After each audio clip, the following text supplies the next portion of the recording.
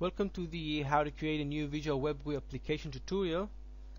We have here an empty Visual Studio, and let's start by going to the new project dialog. We will select a Visual WebGui application. Let's enter the name VWG app, and now Visual Studio has created us a new Visual WebGui application.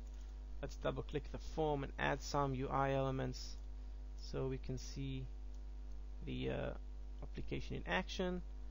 Let's add checkbox to this tab page, and let's add a button to this tab page.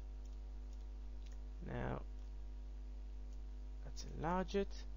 Now what we have to do is to go to the project properties and go to the web tab and set specific page for startup, and it will be the default form 1 WebGui.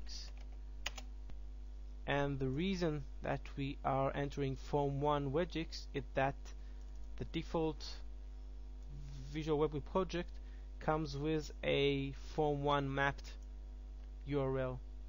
If we had here, for example, form 2, we would have to go and set the properties to form 2. Let's see it in action. Let's run the application, and we have form 2 running